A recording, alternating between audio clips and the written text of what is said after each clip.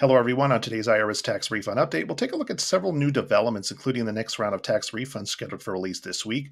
We also have the latest numbers out from the IRS on the unprocessed backlog, as well as an update and positive news for those still waiting on their amended returns. We also have a new notice being sent out by the IRS to some experiencing delays, so we'll take a look at that, and how some being requested to send in documents to the IRS may now see their refund wait times reduced as a result of a new feature. Starting off with the next round of tax refunds scheduled for release this week, with the next batches of direct deposit refunds scheduled for release on June 22nd and June 26th. Now, in the majority of cases, if you're part of these refund batches, those deposits will be posted to your bank accounts the day of, listed on your tax transcript. However, do allow several additional days for it to post to your bank account before initiating a payment trace. Meanwhile, the next batch of paper checks is scheduled for release on June 23rd. While most were received in 7 to 10 business days, do allow up to 30 days to receive that in the mail.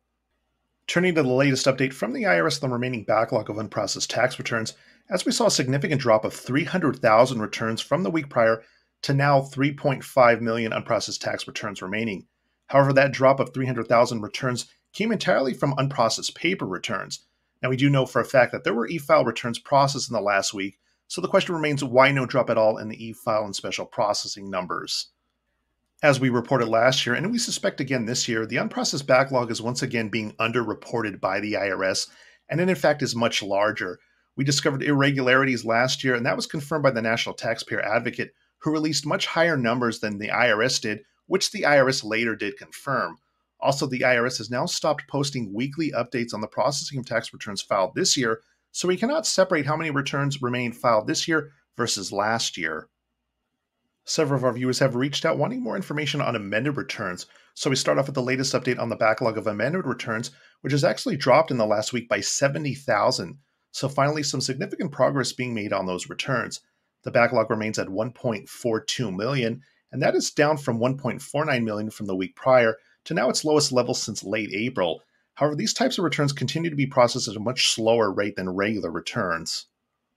On the topic of amended returns, we've received reports, one of which is confirmed by the tax transcripts seen here, that the processing of those and issuing of refunds is in some cases taking less than the 5+ months being quoted by the IRS.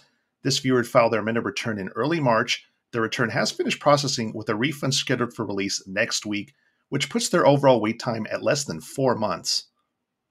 However, as a result of this, it does appear that these amended returns are not completed in the order in which they are received. So for those still waiting, the major reduction of amended return backlog in the last week and the reduced processing times are hopefully an indication that your wait is nearing an end. Also, do note in several cases the wait times for amended returns filed last year was over 1 year, with several cases stretching up to 14 months. Several of our viewers are now reporting receiving this non-filing of a tax return letter as seen here. Tax filers who see that the IRS has not begun a process of tax return are likely to see this, especially paper filers, after attempting to access their tax transcripts. Now, this is going to be expected until your return has been entered in the system and is normal. This letter is particularly important for those on financial aid, for schools who may be requested to provide income verification in regards to their FAFSA application.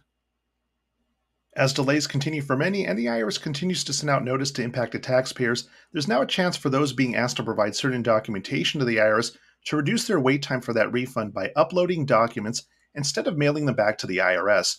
If you receive one of several notices from the IRS listed here, including the CP05A and CP75 notice, you can now upload the requested documents online, which could save potentially at a minimum of weeks of waiting.